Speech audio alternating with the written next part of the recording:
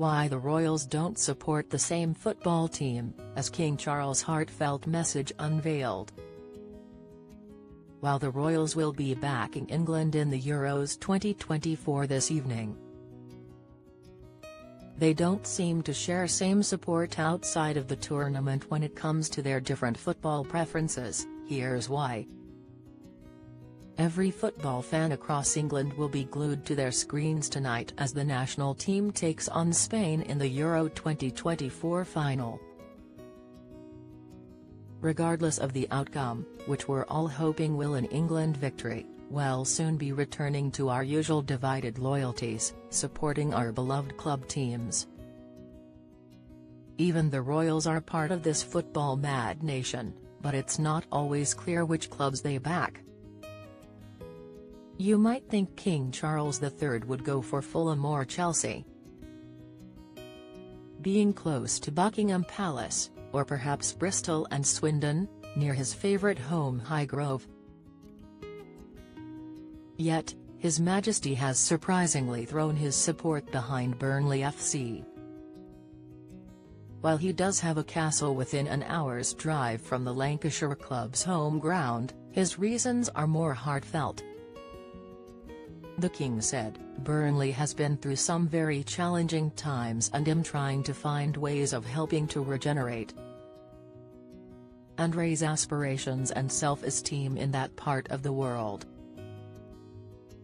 My charities have been working there together to demonstrate that an integrated approach can produce the best dividends," reports the Mirror. In a grateful gesture, Burnley FC honoured the monarch with a VIP season ticket and an invitation to enjoy games from the director's box. "We often follow in our father's footsteps when it comes to choosing a football club, but Prince William, arguably the most avid football fan in the royal family, opted for a different team that also takes to the field in claret and blue." In a candid BBC interview back in 2015, he revealed his reasons for backing Aston Villa, sharing, "A long time ago at school I got into football big time, and I was looking around for clubs." He wanted to avoid the mainstream choices of his peers, who tended to support one of the Big Four Premiership sides, looking instead for a team that would provide a more thrilling journey. "All my friends at school were either Man United fans or Chelsea fans and I didn't want to follow the run-of-the-mill teams. I wanted to have a team that was more mid-table that could give me more emotional roller coaster moments," he added. Prince William also reminisced about the rich heritage of Aston Villa and a memorable FA Cup match he attended, sharing, "Aston Villa's always had a great history.